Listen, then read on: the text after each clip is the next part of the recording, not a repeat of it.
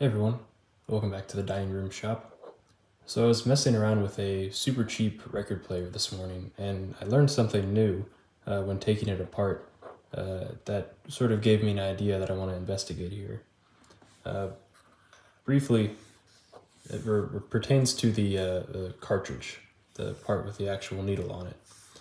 This here is the head and cartridge from my actual decent record player I have, a Technic model from the early 70s. This is an AT cartridge, but this is the only, as far as my knowledge of how record players work went, this is the only type of cartridge I was ever familiar with, or this is how I assume they all work. It's the kind where the needle, of course, has two moving magnets on it. Those little cylindrical posts you see sticking out there are magnets, and they move in and out of these coils on the inside of the head. An electromagnetic pickup. It makes sense, the needle moves, this direction for one channel, this direction for the other channel, and that generates a voltage in the coil. So that's kind of how I thought they all work. Turns out that's not the case. This is a relatively decent cartridge. I don't remember what I paid for it, but it wasn't nothing. But this cartridge here, and it's already partially taken apart, this came out of a turntable where the whole record player was like 25 bucks. So this is the opposite, dirt cheap. And I took it apart expecting to see sort of the same thing, but I did not. And this is what I found. So this is sort of an interesting arrangement here. Turns out these are quite common. And they've been around for a long time. I just didn't know they existed. This is a piezoelectric record player pickup. So if I pull the actual needle off, you'll notice that has nothing on it at all. It's just the arm with the needle on the tip, and then there's a rubber just pivot which allows this thing to flex and deflect. That arm sits in, and we can take this apart even further for clarity. That arm sits in this little cradle here on the end. This is a little rubber piece. And instead of coils or magnets, we have two piezoelectric pickups. So what I'm assuming is these are in sort of a bimorph configuration where when you bend the beam, it generates a voltage, or if you applied a voltage, which is what we'll get into in a sec, it would tend to bend the beam. It looks like there's two, and I don't know if this is going to be visible at all. Not really, but it looks like there's two discrete layers separated by something in the middle. It's not just one homogeneous crystal in between the two electrodes on either side. So I'm guessing like maybe one side of the crystal expands, one side contracts, like they're oriented differently, and that would cause the beam to bend. So this is pretty cool. I mean, it makes a lot of sense that this would be a simple way to build a record player pickup. But immediately I thought, ooh, this would be kind of interesting if we used it in the reverse configuration. So I've definitely thought of the idea of back driving phonograph cartridges in the past as some sort of, extremely high resolution actuator or some sort of little micro manipulator thing. The thing is, with an electromagnetic pickup like this, this doesn't work super great. We have no feedback, right? It's just you'd apply a voltage, and yeah, in theory that it would deflect the magnet some. But electromagnetic actuators generally, when driven in an open loop, they have zero stiffness, right? They just generate a force. So long as the geometry of the situation doesn't change very much. So an open loop electromagnetic, actuator like this is kind of not very useful for like any sort of decent positioning. Piezos on the other hand are mildly more intriguing in this regard. An open loop piezo may have some nonlinearity and hysteresis to its motion, but stiffness wise they're much better. If you apply a voltage to this, the thing will deflect, and this is a solid object. It's not just generating some magnetic field that's applying a force somewhere. They do have some finite stiffness in open loop. So that's why piezos, at least in open loop, you see them more used in nanometer level displacement transducers and these sorts of things. And in this particular configuration, you can actually realize more than just a 1D motion. You have two of these cantilevered arms at 90 degrees to each other. And so imagine now, with this back together, if you were to drive this in reverse. If you applied the same voltage to both of the piezos and sort of drove them in sync, the needle would just move up and down, right? You would have a motion in, we'll say, the y-axis. But if you drove them out of phase with each other, with the opposite sign on the other piezo crystal, you'd translate side to side. At least for small displacements, that would be true. Small angle approximation, right?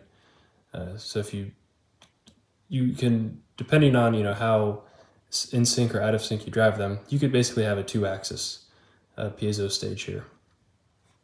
And just the configuration that it's already in, where my mind goes with this is some sort of scanning probe microscopy technique, like a scanning tunneling microscope or something like this. Of course, I say this is better stiffness than like a Lorentz force actuator, but this is still, this is rubber. Like, you'd want to replace this, and it's a pretty squishy system overall. So you couldn't do any real work with this, but if you're just moving something for a precision instrument or metrology application, it could be useful. What I'd like to do, this is all just me speculating and having ideas based off this this interesting arrangement here. I'm going to see if I can get this set up and actually measure, if we backdrive this, what sort of displacements we can realize. I don't have a piezo driver that is necessarily well suited for this, but what I do have is my Analog Discovery 3, which can double as a signal generator. Now, I can't use that to backdrive this, because this is an actual coil in here of a relatively low resistance. This is a 500 ohm coil in this, and it's not, but the signal generator is not meant to drive a relatively low impedance load like that. But you can absolutely drive a piezo because the resistance is so high and the impedance is so high between the electrodes here. We can just drive that directly. So I can get that set up. And while we can't put massive amounts of voltage on it, we can see if we can measure at least some displacement with the plus or minus 5 volts that the Analog Discovery produces. So let's see if we can do that. Okay, so here's this ridiculous measuring setup I put together here for seeing what kind of displacements the piezo bars can produce. I've got one of the bars held in this miniature vise, clamped between two screws which are acting as the contacts. The bottom screws insulated from the vise to prevent it from shorting, and that's where the positive lead from the signal generator connects. And the other negative lead just is grounded basically to the vise body. Got the Starrett electronic indicator looking at the top of the bar here. It is indicating on that rubber piece, so that's going to introduce some error just from that being pretty squishy, but I don't really care too much about that since the displacements I'm trying to measure are so small. The error that's going to introduce from the force changing and the Hertzian contact stresses and hence deflection changing, I think will also be small. And this is not a calibration, I just want to get an idea of how much it's moving. So I'm driving that currently with a sine wave,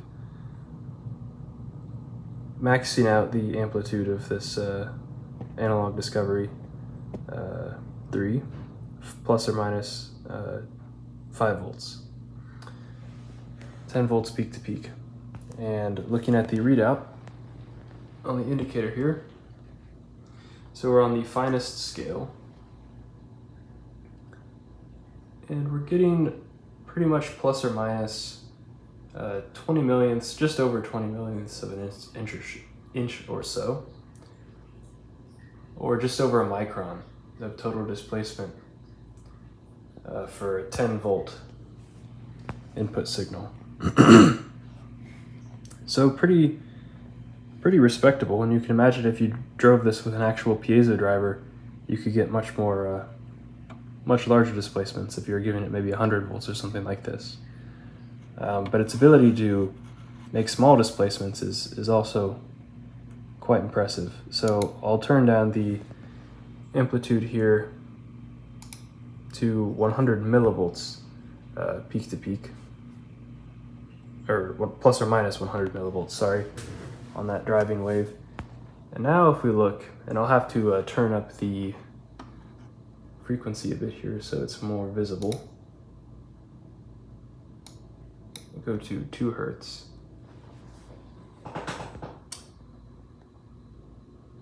It's subtle, but that is certainly moving.